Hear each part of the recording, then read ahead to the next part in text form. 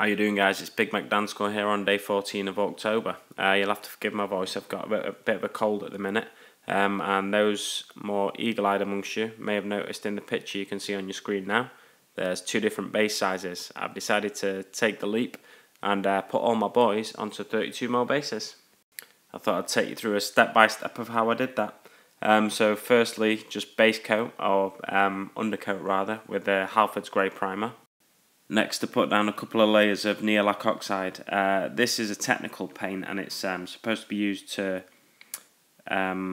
make bronze and stuff look weathered. But I really like the sort of toxic glow you get with it, so I'm using it for this. I then put a layer of PVA glue down. Now, if you're using one of the crackle paints, the PVA glue somehow helps the paint crackle more, so you get bigger cracks. My next step was to apply the Martian Iron Earth paint, which is obviously a crackle paint. I'm going for a cracked earth look with a sort of toxic under the surface. It may be a little difficult to see in this image, but this is the Iron Earth after I've given it a little bit of time to dry.